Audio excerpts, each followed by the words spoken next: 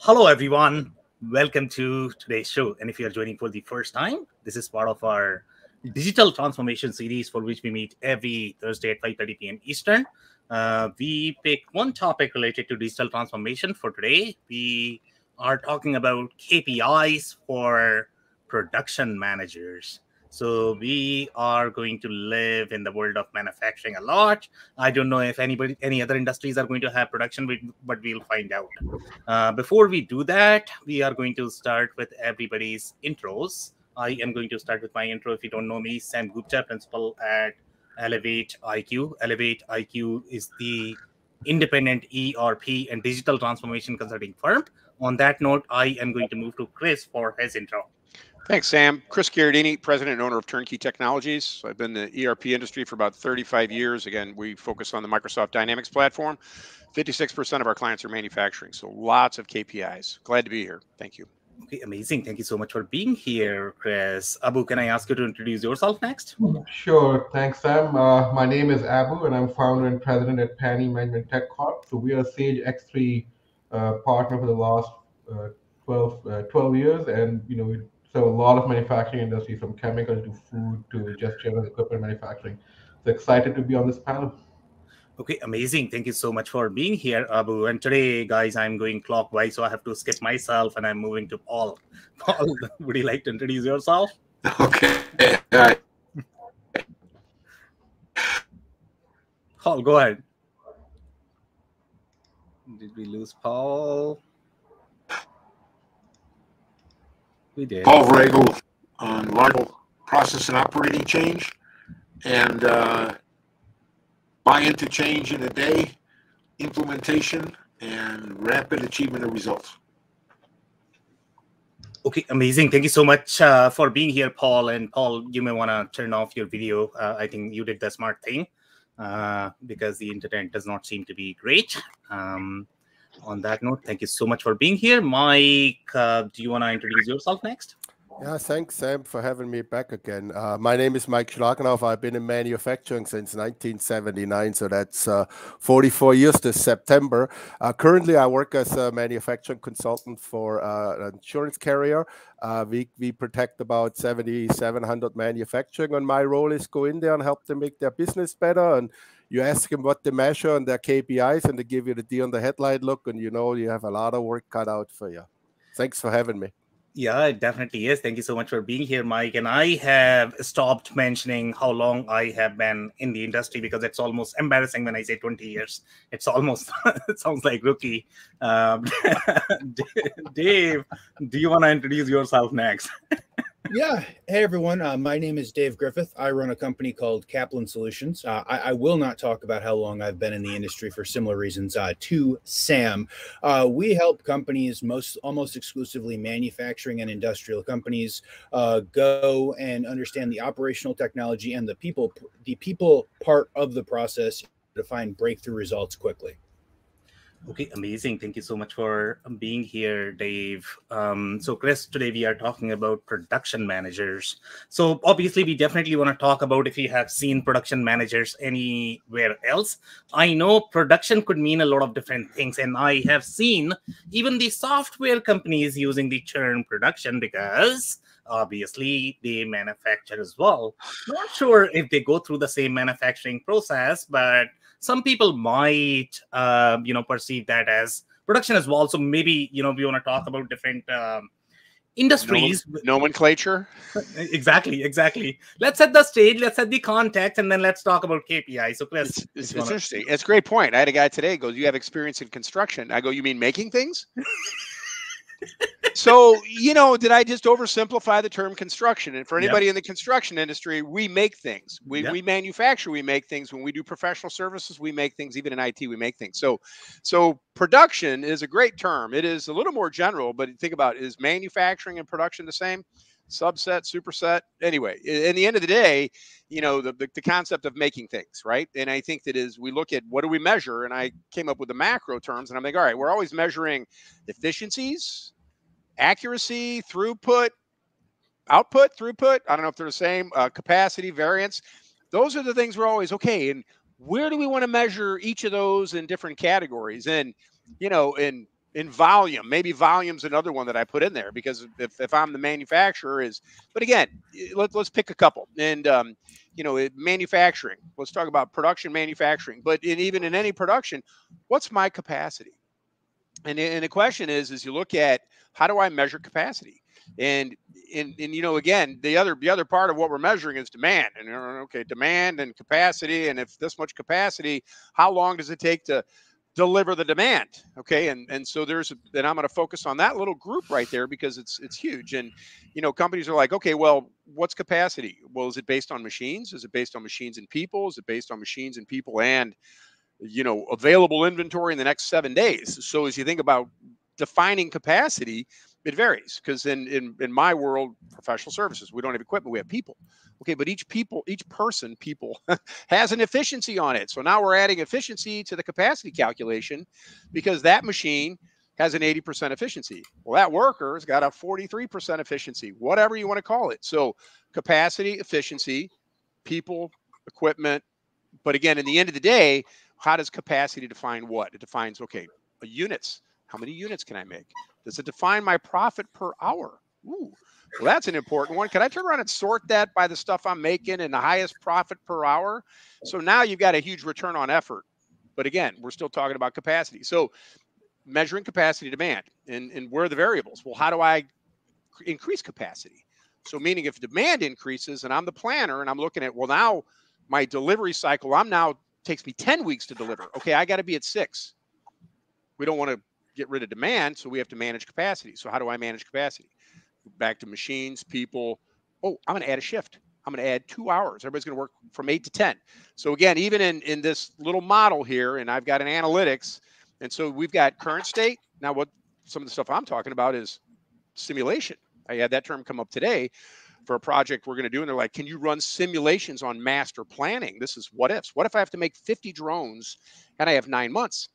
How much capacity do I need? Can you imagine the system say, well, you need 73 people, you need 14 more work centers, you need to work a 14-hour shift 6 days a week. Okay, that's a simulation. So current state, capacity, and again, in the operation guy, he's trying to manage to that. And what's the variance? Well, I'm not at capacity. I'm missing my capacity. How much room do I have to sell more stuff?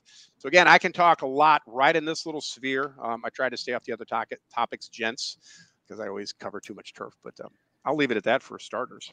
Yeah, so amazing start. And by the way, my clockwise simulation model is not going to work just because Paul disappeared and came back. But maybe I still have the clockwise. By the way, Chris, on construction, you know, if you're going to say you make things and you are fired, because they don't make things, they construct. You know, it's all semantics. It's terminology. I know, right? Yeah. But you don't want to hurt anybody's feelings either, right? So. Exactly. But I mean, honestly speaking, I mean, when I look at, and you're absolutely right. If you look at some of the construction verticals, I mean, they are kind of manufacturing, but they are not manufacturing because they do accounting differently. So it's kind of different. But yeah, I mean, I get your point. And Dave is going to be so mad today, okay? Because we mixed up output and throughput, and I'm pretty sure Dave is going to have resist. I didn't define it. I didn't go there. Anyway. So the follow-up question I'm going to have for you, Chris, is, I don't know, I mean, see if you want to touch a little bit more on the KPIs. I know you talked about a lot of different KPIs in terms of capacity and demand and how you are doing the scenario building. But, you know, for the production managers, let's say they are starting for the first time, which are some of the KPIs that they should be paying attention to? Let's just start with the basic capacity, right? If I'm living on work centers and I have one operator per work center, and my world is defined based on work centers and uptime and efficiency, then we start with the Excel sheet and we start looking at, okay, let's get every work center in there. And there's some components as to what kind of jobs. And then there's some analysis of job loading. But certainly you're looking at the capacities. If you're running an 8-hour shift, machine, it's a simple metric. It's hours, machines. You may program in some maintenance component there to kind of come up with a macro capacity. That's the beginning step. It's remedial, but that's the crawl, walk, run. But you start with basic capacity. Now I've got an operator who can run 2 machines. Okay, all right. We're adding complexity. But again, you start basic. We're looking at work centers. We're looking at hours. And that, in essence, for most manufacturers that are grinding stuff out, their machines define how much they can produce effectively, unless they're having labor. So again, you start there. And then do we have people-based work centers? We just kind of continue to expand capacity. So I manage capacity for an ERP practice the same way. It's a list of people and it's a matrix of skills and clients and projects. And we're looking at what's the macro capacity. And then as you labor load in, what's the available capacity? But that's the starting points for a production person. It's just, and again, what's he trying to do? A week out. I want to make sure I maximize my utilization of that capacity. So, but that's the basic KPI. Yeah. Amazing insights here. Thank you so much, Chris, for that. So Abu, I'm coming over to you. And I know in some of the previous sessions when Chris used to talk and he had a story related to pigs. I don't know whether you guys remember or not. Okay. And he actually spoke about manufacturing there. Okay. So that was a real manufacturing. So you work in the agriculture space. Now, agriculture space could be very tricky as well, right? Agriculture, food and beverage. So I don't know whether you are going to call that manufacturing, because even agriculture could be called as manufacturing. So I don't know where you draw the lines. Abu, over to you. What you have seen from the production perspective. I think if you're making something, that's manufacturing, right? I mean, even construction is project manufacturing, right? You're doing a specific make to order construction, right? So it does take a lot of elements from everything, right? Even in the agriculture space, it's manufacturing. You're growing something, right? It's a different processes and methods around it, but ultimately you have raw material, which is the seed, and you are doing a lot of activities. You're feeding it, you're fertilizing it, you're putting in nutrients, you're trimming, you're pruning, you're doing all of that, and then you're doing a lot of labor operation, and you have a final product at the end. The steps that are involved in it probably are a bit different than your standard typical manufacturing, but there's also a lot of similarities from a manufacturing perspective, and they do borrow a lot of those similar concepts, similar, but more focused on the industrial niches, for example. But they are similar in some aspects for sure. To be called generally manufacturing, right? So that's my opinion on it. So from a KPI perspective, I think it's everything varies. It varies by the industry, but I think some of them are fairly common, unique across fairly common across the industry, like cost per piece or cost per, especially where you're making something like units rather than you're doing engineer to order or construction kind of projects. If you're making individual units, whether it's agriculture or whether it's industrial equipment or something else, cost would be one key component, right? As a production manager, making sure that you're on top of your costs. Other factors which are different from the food and beverage yield is a very important KPI that manufacturers track. You're using 100 kilograms of peanuts. How much peanut bars did you make at the end, right? So their wastage is a big thing, right? So if you're wasting 10% of your raw material of your food product, that's a big cost that you can drive down and reduce. Similarly, it also applies in the steel industry, for example, right, where they're cutting steel plates and so on. Again, yield becomes very important over there as well. You have whole softwares which would optimize plate cutting and all of that for you, right? So yield and wastage would be two important KPIs. Chris talked a lot about capacity, so I think that again, how much idle time do you have? Like if you have are your work centers like peaked where you do not have enough to produce, but now they're also idle a lot of times, right? So what's the utilization rate of the work centers? What's the Are you becoming short on orders? Are you not able to manufacture when you need them, and then you're hitting peak? So all of those factors from a production perspective would be important in my view. Yeah, very interesting insights. And when you say, everything is manufacturing, that reminds me of the Workday ad. I don't know whether you guys have seen that or not. The Rockstar one. Okay, so in that they have these HR guys and they are talking about how everybody is a rock star. But then when there is going to be a real rock star, they sort of struggle calling them a rock star. Okay. So that's what you are doing here, right? I mean, see, if everything is manufacturing, sometimes that could get very difficult, right? I'm going to claim that this is also manufacturing, whatever I'm doing here. Event could be manufacturing, but no, this is not manufacturing. I mean, at a high level, right? I mean, then you get into those niches and then everything becomes different, right? But at a very high level, even IT is manufacturing, right? You're doing an IT project, you're doing an implementation. It's still, what Chris said, you're utilizing your resources, project planning, cost, everything, right? So. Yeah, could not agree more. And I think Dave is going to say that's how accountants are going to think. For them, everything is manufacturing, but everything is not manufacturing. Good insight, Abu. So I'm coming over to you, Paul. And from your experience, whatever KPIs you have seen working for the production managers, if you want to talk about that, Paul. So, I mean, there's a kind of a standard list. What's your production volume? What are you doing in terms of quality performance?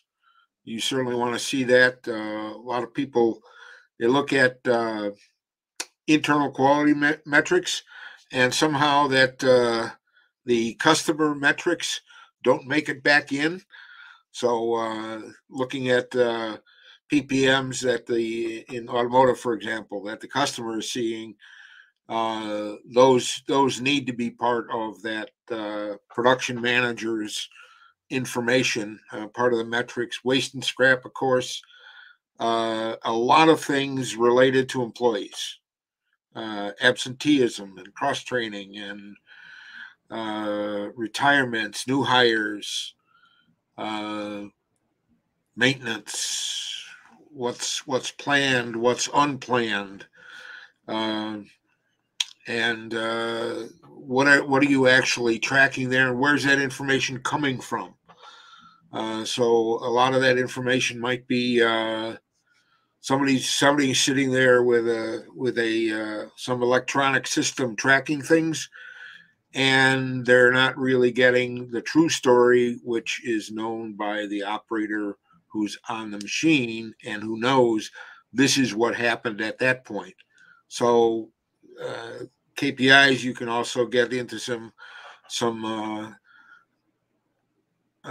complications and demotivating behaviors based on the KPIs that you're setting up. If the operators don't see that is realistic, then you end up with one of these daily huddles, and everybody's looking around at each other and saying, "Well, that data doesn't really reflect what what we see here." So, but maybe the system is set up so that somebody is getting paid based on that metric, and then system distorts itself to maximize that metric at the expense of others. Certainly waste and scrap are important metrics, and inventory levels, especially in terms of production. I mean, making things, anything related to stockouts or material in stock that's past whatever validity dates that it has, especially in, for instance, chemical manufacturing. So those are all metrics that I think are. I mean, it's a whole, as Chris has said, it's a whole soup. It's a whole soup of things, and which of those metrics are going to dominate depends on the characteristics of your business. Yeah, could not agree more, Paul. And honestly speaking, I think in my experience, the biggest challenge, and you guys can tell me whether you guys agree with me on this point or not. The biggest challenge for production managers is always going to be that human input anytime, because you are running very, very, very expensive machines. You are trying to maintain the production schedule. In our industry, typically, we don't have problem of absenteeism. But you mentioned that in manufacturing, that is definitely going to be there. In our case, I mean, when we are going to have predictable vacations, I know Chris does not like it. Okay, he's always thinking that these guys are always off. I don't know when they work. And I'm actually trying to manage project here, and I just cannot do that. Okay, so it's very, very, very hard. And when you are going to have absenteeism, I don't know how you manage that, to be honest. Personally, I struggle a lot, and I end up working a lot more for my employees in general. That's how it goes. So I don't know, Paul, what you have seen in terms of how you manage the employee-related KPIs. Well, I'll give an example. Came into a company, and they had just an abysmal chronic absenteeism issue. Part of that was driven by a command and control structure. So if something happened, their first response was, who did it? Now let's find them and let's train them and fix them. I mean, that literally was their response. And it was a business that depended on teams working together, and the teams had their own kind of individual codes for doing things. Well, you take one person out of that team, you put another person in, and instead of in addition to chronic absenteeism, you have chronic non-conforming delivery of parts, because the information transfer isn't there. So the answer to that was they did it very, very badly. I mean, they didn't have that. And what we had to do was actually change the whole system, the whole management system. So we started by, let's go right after understanding what the real process is, as opposed to let's find fault and crucify the people who did something. And that change, working with the employees and listening to the issues that they had, how things actually worked, and then fixing as we went, literally changed the work environment so that people who would ordinarily have called and say, "Oh, my car didn't start today. I don't think I want to come in." They ended up with record numbers of perfect attendance awards. So I guess the short answer is fix the system in which people work, create an environment that is safe for change and that people are improvement seeking. So you've changed the whole motivation of the workforce. I came in about 2 months after we finished this engagement, and people were literally grabbing me and showing what they had done, because the new order of things was, what's the process there? How does it work? Do we understand that? And all the things that derived from that. And the last thing on the list was somebody made a mistake or didn't they didn't get trained.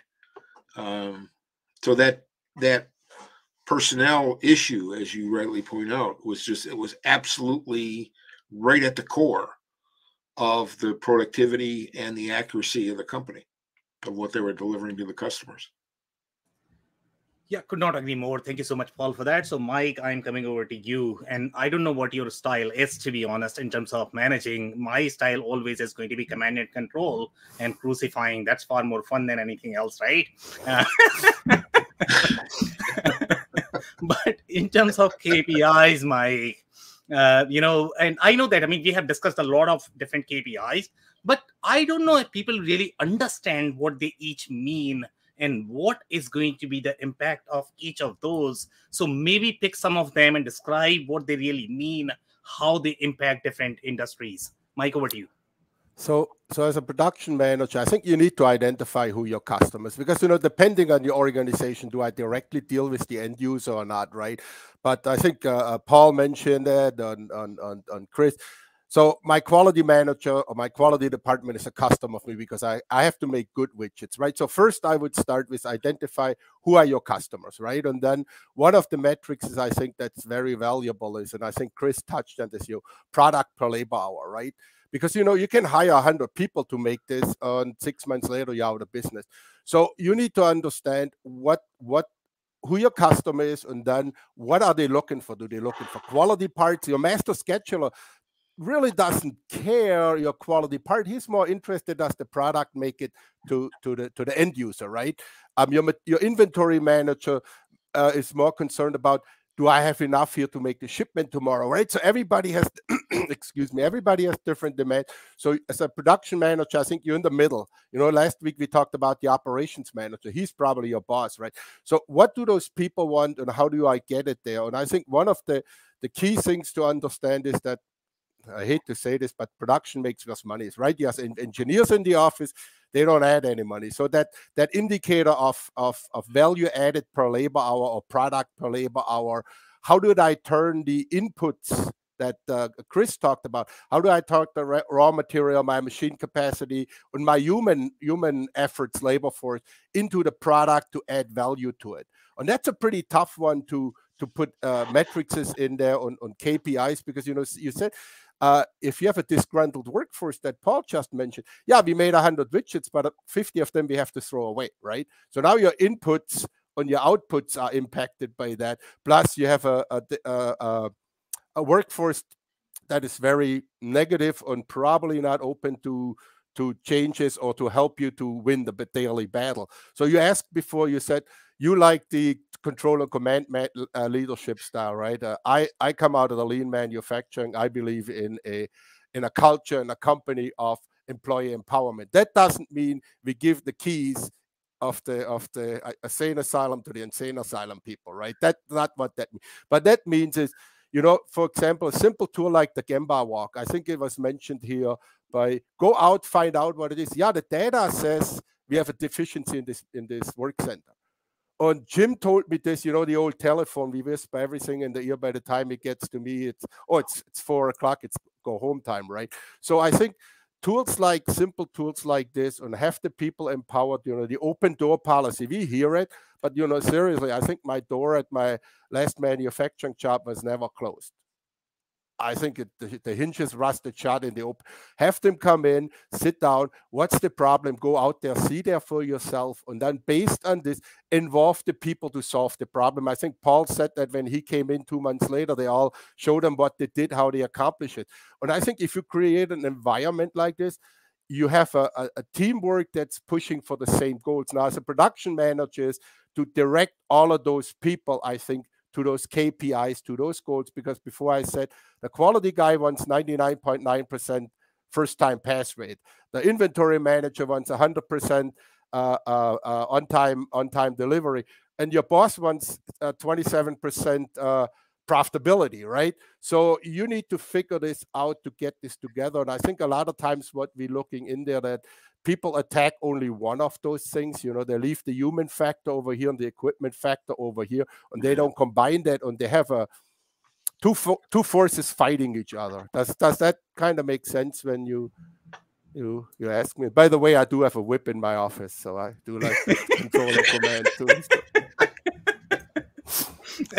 By the way, Mike, do you want to know how to create a disgruntled worker? Yeah. We have a production manager sitting right here in the room, and you are talking about operations manager being the boss of the production manager. And I know Dave is going to be so mad. He's probably going to throw a manufacturing grenade today, okay? But you know what? The question I'm going to have for you is, obviously, when you get into these conflicts, I know that Paul probably spoke about the costing, the interaction between different parties. Costing is obviously going to be very important. But when you look at cost, okay, cost goes through a lot of different layers. It has to go through a lot of different departments. And when your, let's say, operations manager or the inventory manager is not going to be happy with you, the numbers are going to be all over the place, I guess. So you really need to know how to work with them, I guess, right? Otherwise, your KPIs are going to be all over the place. So I don't know if you have any other insights in terms of the KPIs that are going to be slightly more cross-functional for production managers. Mike, over to you. I mentioned it before. I think that the value add, and you can do this in different ways, is, input in at the dollar value. We took 6 bolts, 4 pounds of steel, machine time cost this and this. So I added labor cost. I added, we call it burden rate. That goes all into those fixed costs that even my engineers that don't add value to the product because they don't produce anything, that goes in. So I have all of those costs coming in, and then I target the CFO's target of profitability. And to match that, I think you need, like you said, you need to understand those inputs.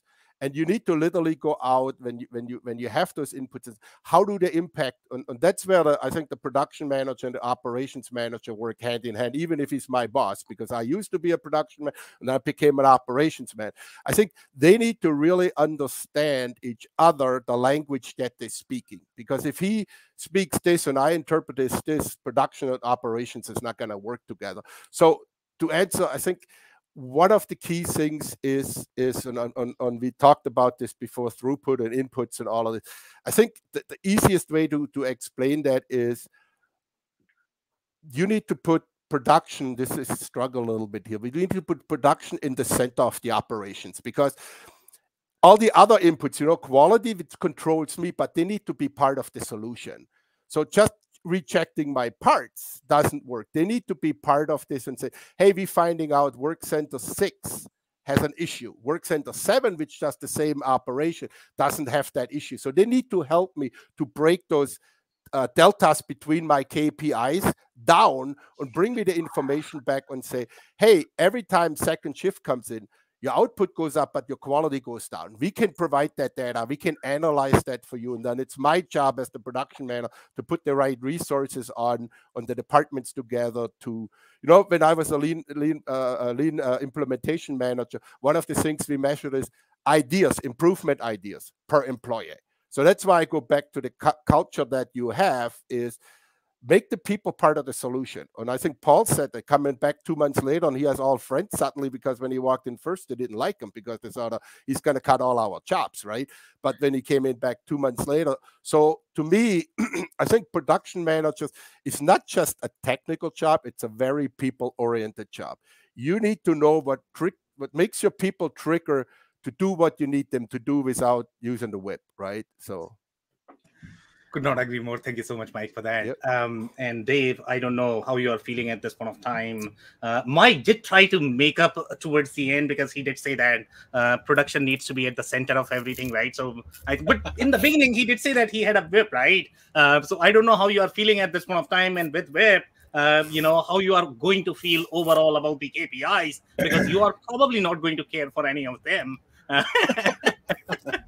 Well, Sam, one thing I can tell you is I basically blacked out right after the point that Mike said he's a people-centric leader, but he's also got a whip. And then between you and Chris and Mike, I don't really know what happened for the last 5 minutes of my life. But what I would agree with Mike, with Paul, with everyone, is that a production manager is probably like 50% therapist and probably like 50% machine whisperer, right? Like if you are going to go run production in a manufacturing facility, you have to understand people. You have to make sure that you can have properly trained people, however we want to train them. And I feel like we could have a more than 60-minute debate upon the correct way to train them. But we have to have properly trained people with some amount of experience to regularly show up for their shifts in order to go run machines that are hopefully well taken care of, and we have the product that we need to go run what is scheduled. So I would say that a production manager, especially if they're running just production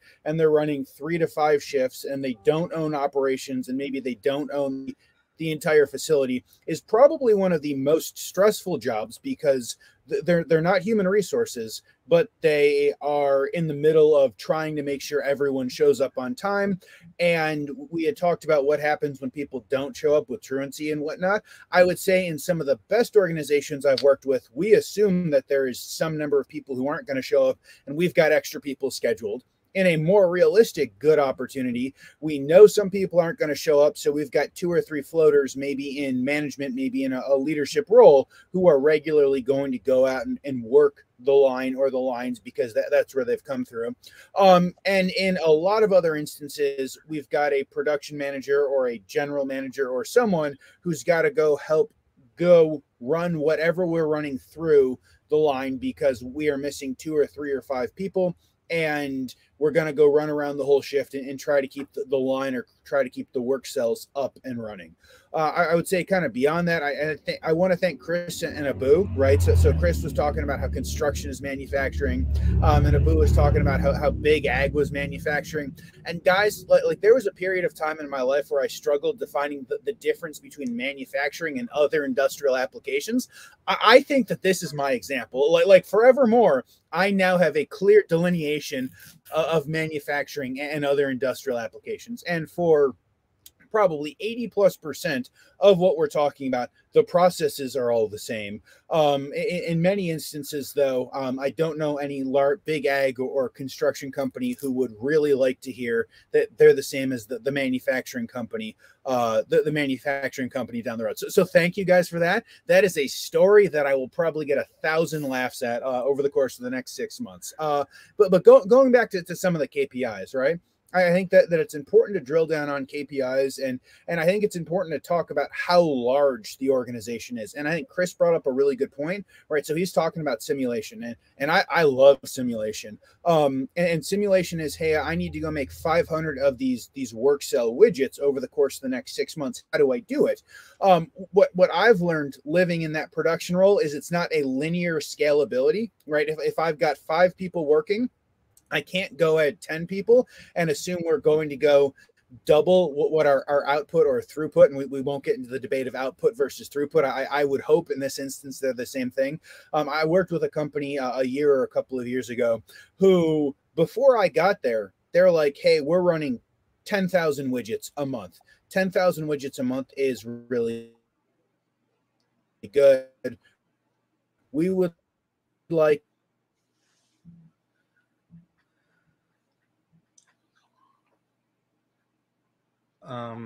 Dave, is not linear when it comes to that, but I think I froze out. Can you guys hear me?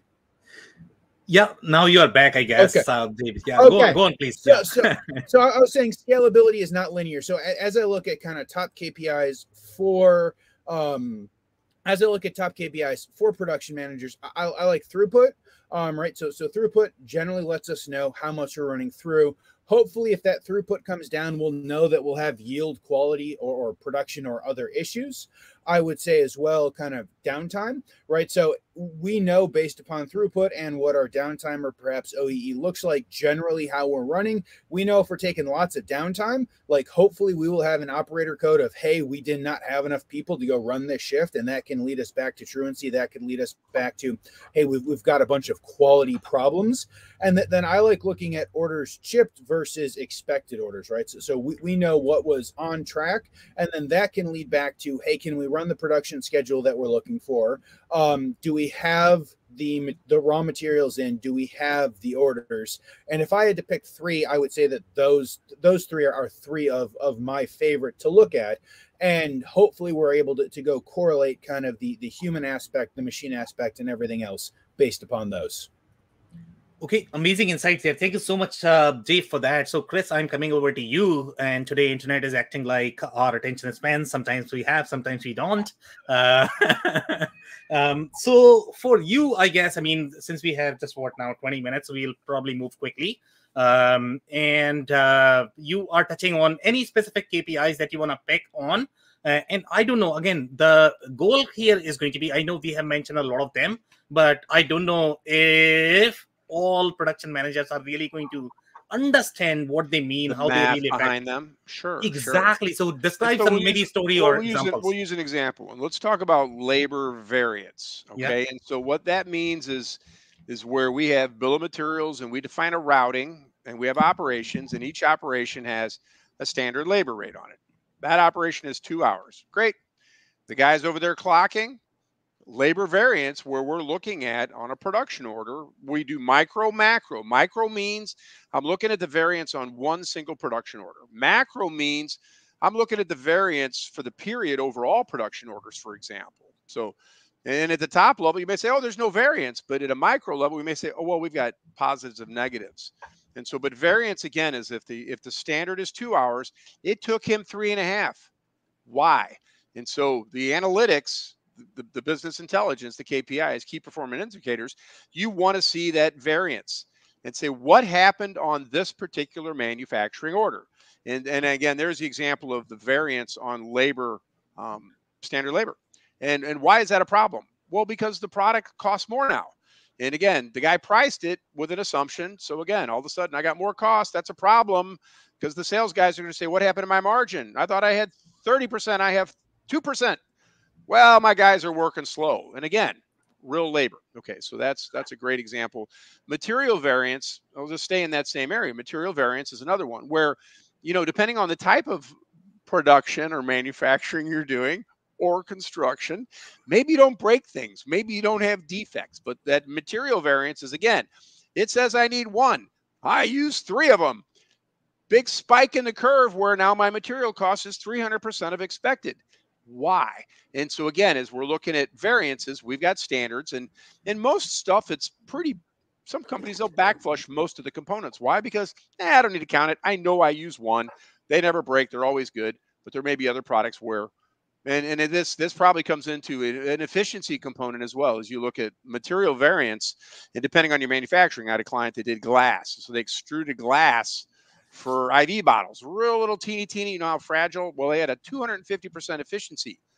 I mean, that means they have to use 2.5 pounds to make 1 pound of good. So again, there's a perfect example where, what's that variance on that material consumption? Because in the end of the day, the price assumes a certain material cost. And again, that variance. So there's 2 real examples where we're measuring what's the standard, what did I actually use, macro, micro. Again, at a macro level, if we don't have good systems technology, you're counting inventory in the end of the month. You're like, hey, we're missing a bunch of stuff. Well, most manufacturing systems allow you to issue additional inventory. It puts more cost into work and process. So anyway, there are a couple of good examples. Yeah, great examples. And I'm going to have just one follow-up question for you, Chris, and that is going to be back flushing. I don't know, whose back are we flushing? So back flushing is a technique, and in production and manufacturing environments, when we define our bill of materials, there are certain products where we can say, oh, I know I'm going to use that exactly. And I can consume those either at the beginning of the process or the end of the process. It really depends on when you want to see it leave inventory, because even at the end of the process, it's allocated, it's not available. So back flush means you consume the standard quantity. You don't have an operator collecting data, but you can mix, which means in a single bill of material, maybe 9 of my 10 components, I back flush them.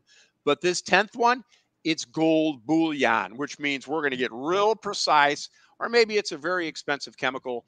I've got an example of a guy that was grinding body parts out of a piece of plastic. 1 inch was $5,000 in plastic. So they're very, very meticulous about measuring grams of that plastic, because it can dramatically change the cost of the product. But there's the example on back flushing. It means I don't count it when I consume it.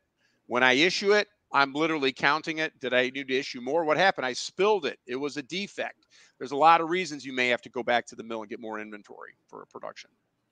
Okay, amazing insight there. Thank you so much, Chris, for that. So, Abu, I'm coming over to you. And by the way, grinding body parts is not manufacturing. Abu, so we're making new body parts, and it is manufacturing. Even if we're growing stuff to make tissue, it's manufacturing. Okay, Abu, so we are looking for any examples that you might have, very specific examples in terms of KPIs, in description of those, I guess, people might not understand. Yeah, grinding body parts is disassembly, right? So still disassembly. See? Technical people. Yeah, I think I mean one of the key. I mean, Chris talked a lot about variance, and when you look at variance, it will drive a lot of things, right? I mean, you look at cost, you look at scheduling. If your cost is too high, that should start an analysis going and point out a lot of different factors. One other key factor would be how much did you make, in a predefined time, right? So if you're a chemical manufacturer, how many liters of chemical did you make in a shift, in a batch, in a day? That's a very key component KPI for most industries. We are doing developing a KPI recently for a manufacturing firm, which is wants to measure how much their packing line is producing every shift. Right, this is their goal. This is how much they packed, and then they want to measure each and every how much each personnel packed in their shift. Right, so production efficiency, in my opinion, would be a key KPI. Right, what's your planned production and how much did you actually make? And that's where a lot of companies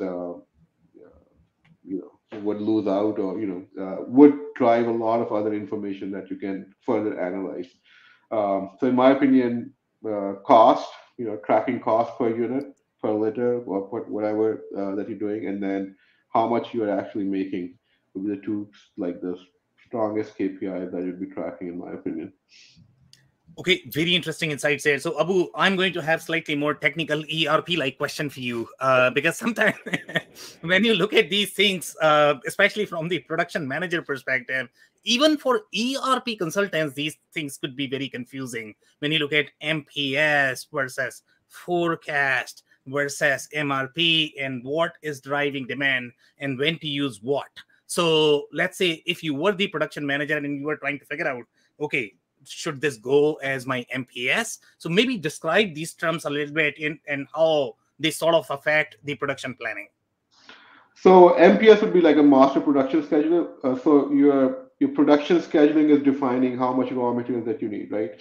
Material requirement planning is you're taking an input point of view, how much safety stock you have, how much is getting consumed. So the two different ways of looking at it, and probably trying to get to the same end result, that is to have enough of what is in stock, and and you have it when you really need it. MRP would be where you have a lot of movement in the raw materials, where they're not necessarily tied to a specific end product.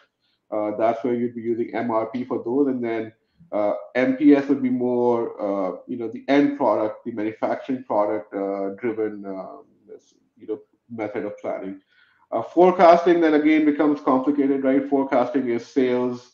Can be seasonal forecast. Maybe you're making more during Christmas season, right? You're making products which are more suited to that season, and then you have a drop in demand. You're making ice cream, for example, goes up in summer, then slows down. So that would be seasonal forecast again, right? And then that can also get affected, right? So if your sales is running a promotion, that is going to affect forecast.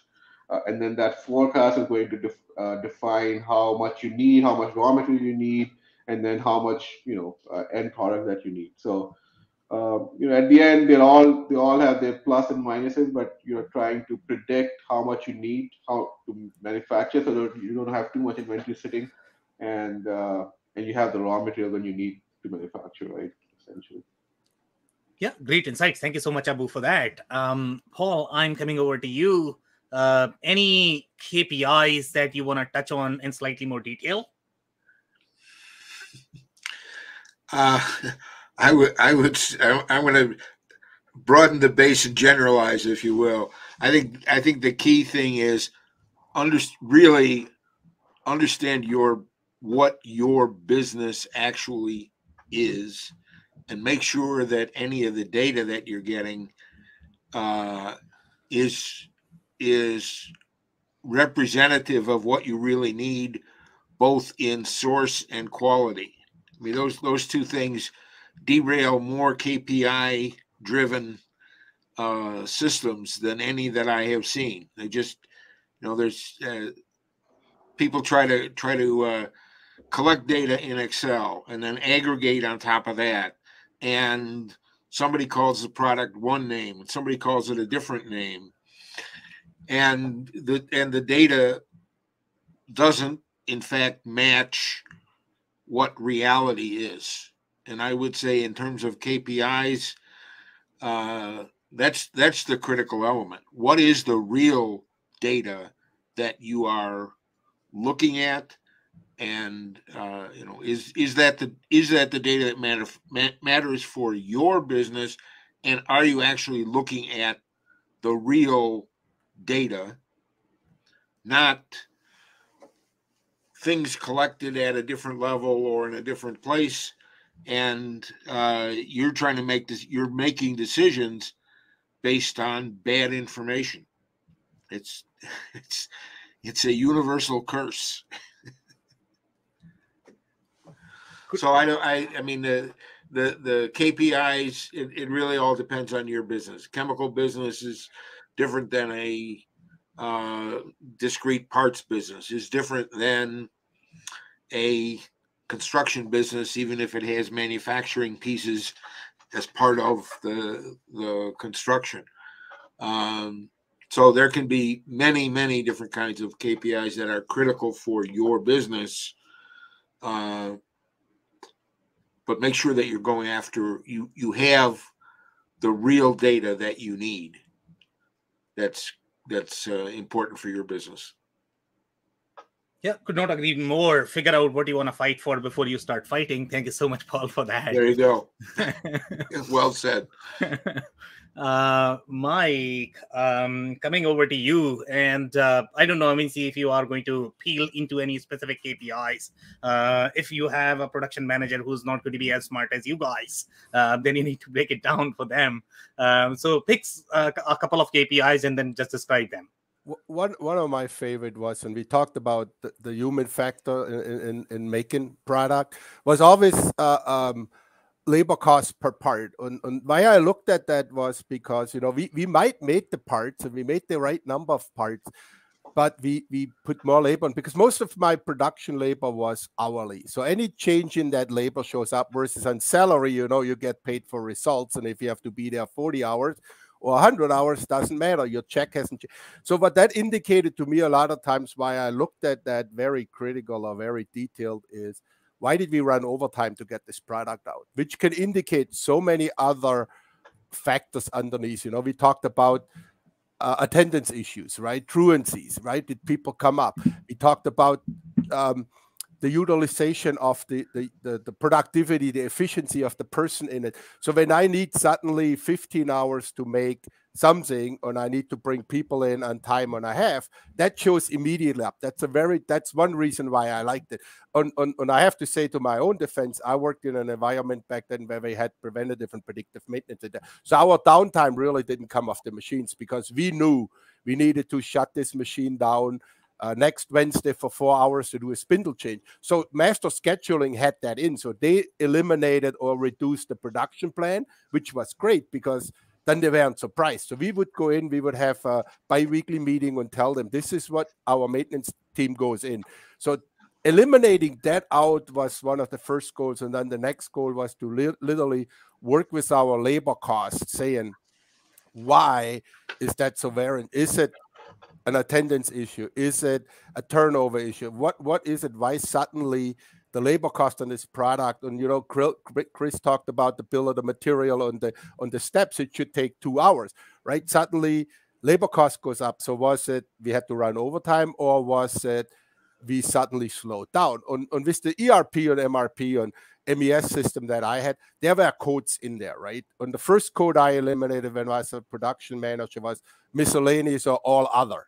Because guess what? That was my biggest category. And it says, no, if I have to put 100 codes in there, and I have to give you 100 barcodes to scan the right code, I will do this, because all other doesn't tell me what it is. So using my labor cost really was, I used it as a driver to find, why did things not happen the way we wanted them to happen? Because our machines were really that was a 5-year process to get our machine downtime to where we literally could predict this machine. Out of 168 hours, we have it down for 12 hours because we need to do this, this, and this, and this, or it was scheduled down because there was no product. So that wasn't a surprise. But the last thing that and I would encourage everybody to look at their actual labor hour costs in why does it go up, why does it fluctuate for the same processes or for the same, because it will indicate you, it will drive you to look at underlying costs. So that's my recommendation to a younger or new into the production manager. Yeah, the output, you know, there are so many variables, but if you look at your labor hour, it drives you a lot of times to the root cause, to the why did we needed more resources than we had, because you know your machine sits there, that cost doesn't show up as easily as, yeah, Sam has to work 5-10 hour days now without the whip because he's a nice guy, he just loves to come in, right? Versus normally he works only 40 hours, right? So that's, for me, was always a good indicator. Yeah, Mike, and I'll tell you how I work, to be honest. Okay, so if you are going to give me a task that is going to take 40 hours, okay, but I need to have, let's say, 120 hours, even if in reality that is only going to take 40 hours because I have these anxiety issues, 40. So I don't know how you handle with that. But yeah, I mean, I'm probably going to have a little trouble there for you if I'm going to be your resource. So Dave, I'm coming over to you. So just quick, when you have anxiety issues, we promote you. So we promote you out of the position, so where your anxiety issues can be utilized for the good. So that's what I would do. Then I'm going to be promoted all the time, Mike. Thank you so much. You are so kind. Promoted to business owner, Sam. Absolutely. So I would like to first dissuade the thought that Sam only works 40 hours a week. I am 100% convinced, just on the times that he and I talk, it far surpasses 40 hours a week. Second, I'd like to suggest to Chris that that the bone sawing podcast or something along that way. I think that could be a new turnkey technologies opportunity right there. I look for maybe 30th anniversary. I don't know. I'm just saying. I think there's opportunities there for you. I kind of want to go to the opposite of Mike's comment. When talking about KPIs, I think labor and understanding labor is really good. I think a really bad KPI for production managers is just looking at raw capacity utilization of machines, unless it is specifically a constraint, right? So if it is a constraint, so typically in manufacturing, especially if you are in food and beverage, you are filling things, you are almost, that filler is the design constraint, right? Like that should be running as close to 100% of the time as we possibly can. But if we're in another industry, if we're looking at things like a palletizer or a depalletizer, that is based upon kind of everything else along the line. If we are in a CNC machine shop, we should be focused on good utilization of the machine as opposed to keeping the machine running at 100% of the time. I see lots of people trying to run machines over and over and over again, and that actually just increases our labor hour, it increases our cost. We're probably scrapping a bunch of stuff, and then we're putting a bunch of items and work in progress and in theory in inventory that are costs that we did not need to have. Okay, amazing insight there. Thank you so much, Dave, for that. And Chris, in my opinion, I think you should consider rebranding, because you should call yourself Turn Body Technologies. You're always turning bodies. You know, it's funny, but the complexity in manufacturing, and we've got people doing tissue regeneration, and we've got multiple customers making medical related products, and a lot of them they're replacement parts. But the guys with the tissue regeneration, it works. But again, you mentioned disassembly, Mike. They bring 70 bodies in the back door and they disassemble. Ooh, that's a touchy one. Hey, what about growing meat? I had another group that grows meat in a manufacturing plant, not animals, but they're growing artificial meat. So manufacturing is a growing. We use the term grow, and I think process versus discrete, right, guys? I think that's really the difference here, right?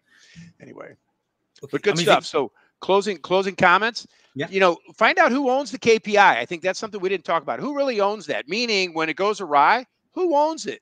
Yeah. Who can impact it? Because the production manager, I got to call somebody. Because if there's 10 of them and he's watching, hey, I got a red one, who owns it? But I think establishing that on the front end is important, so that if something does go awry, we know what the actionable outcome is. That's me. Okay, amazing. Thank you so much, Chris. So we are probably going to do a couple of words. Abu, closing advice, please.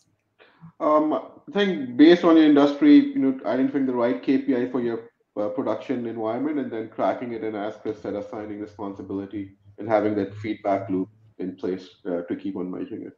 Love it. Thank you so much. Paul, a few words, please. I'll go with one word. Yeah, please. Think. Love it. Thank you so much, Paul. Mike, a few words, please. Chris took mine, understand who owns the KPI, but let's say if a KPI doesn't change, go out and find out why it doesn't change. If it stays static, something is wrong. Okay, amazing. Thank you so much, Mike. Dave, please. Being a production manager is as much of an art as it is a science. Learn to balance the man and the machine. Love it. Thank you so much, guys. So that's it for today. If you joined for the first time, this was part of our digital transformation series for which we meet every Thursday at 5:30 p.m. Eastern. We might have some breaks in between, I guess. I don't know if we are meeting next week, but most likely we are going to be here one of the Thursdays. So make sure you check us out. On that note, thanks everyone for tuning in tonight. Thanks, group. Take care, gentlemen. Good seeing you all. Thank you, Good everyone. information. Thanks for sharing.